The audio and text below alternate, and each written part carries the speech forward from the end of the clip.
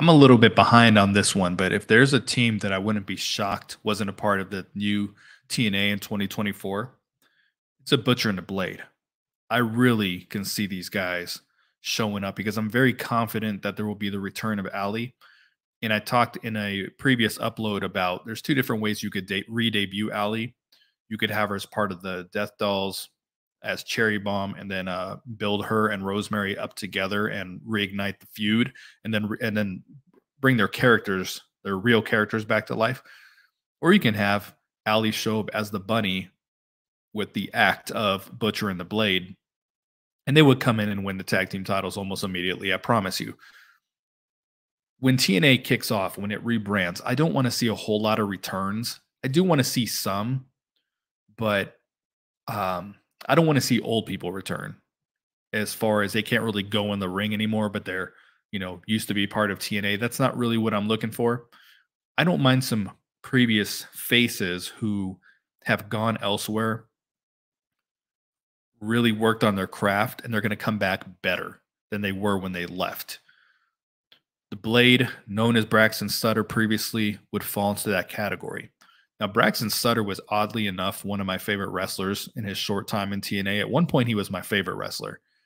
I know that's really random, but he was a guy that I always really liked. When I was really into AEW and I was enjoying it week to week, it's it was at the beginning when they wanted to establish themselves as the alternative, and you had all these people on screen who you weren't really familiar with. Some maybe weren't TV ready, but a lot of guys from the indies, girls from the indies, girls from, guys and girls from smaller companies, just getting a chance to really shine on a national stage. And it was the alternative, and I enjoyed it. And the Butcher and the Blade was my favorite tag team for a really long time. They were actually kind of tied with the Dark Order.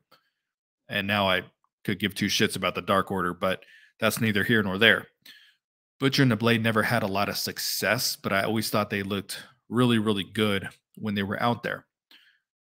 My favorite type of tag team is when there's two defined wrestlers. And what I mean by that is, if you look at the ABC, you look at the Rascals, they wrestle the same, right? Like they wrestle the same exact way as their partner. They're the same height, same weight.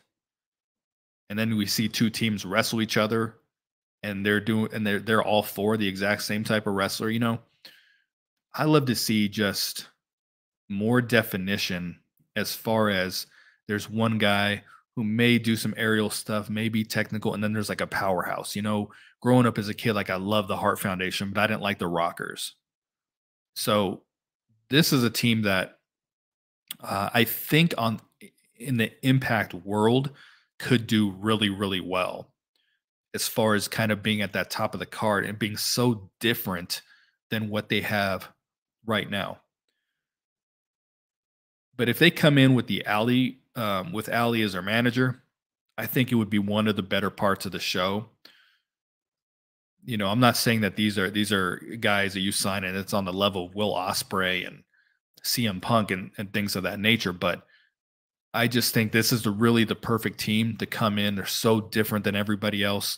They've just got used to working in front of much larger audiences, and that does account for something when you're wrestling on TV in a smaller company like Impact, because then you feel bigger when you're on the screen, or when they're on the screen. They feel bigger when they're on the screen, is what I'm trying to say.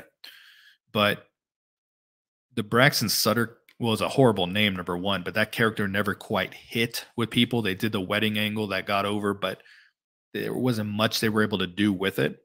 And what can you do with a name like Braxton Sutter?